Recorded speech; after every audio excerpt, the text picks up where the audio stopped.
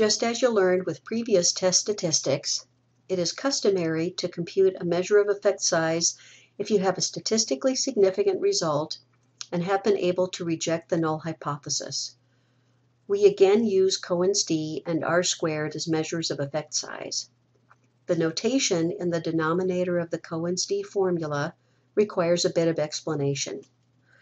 Recall that in the previous formulas we used to compute Cohen's d, either the population or sample standard deviation was the value in the denominator. Think about what you're looking at here.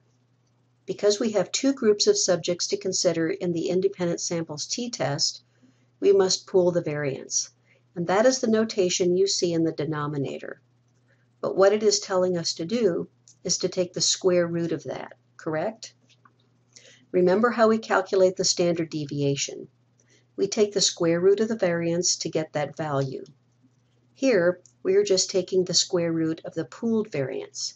So conceptually, even though it looks different, we're still doing the same thing. The r squared formula works the same way. And just as for the single sample t-test, a customary next step, if you have a statistically significant test, is to compute an interval estimate. Shown on the slide is the confidence interval formula for the independent samples t-test. To start out, the point estimate is the difference between M1 and M2. That subtraction operation results in a single number that will serve as the point estimate.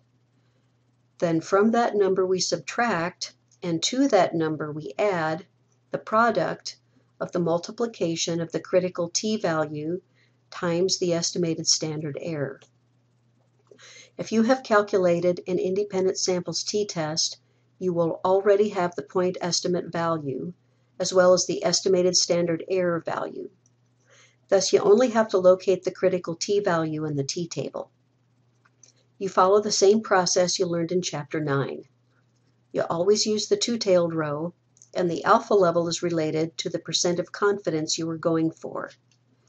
The difference is how you select the correct degrees of freedom, and here you use the same method as you used for the t-test. You add df1 plus df2 to get the total degrees of freedom, and you use that as your starting point. The last thing we're going to talk about is the concept of assumptions.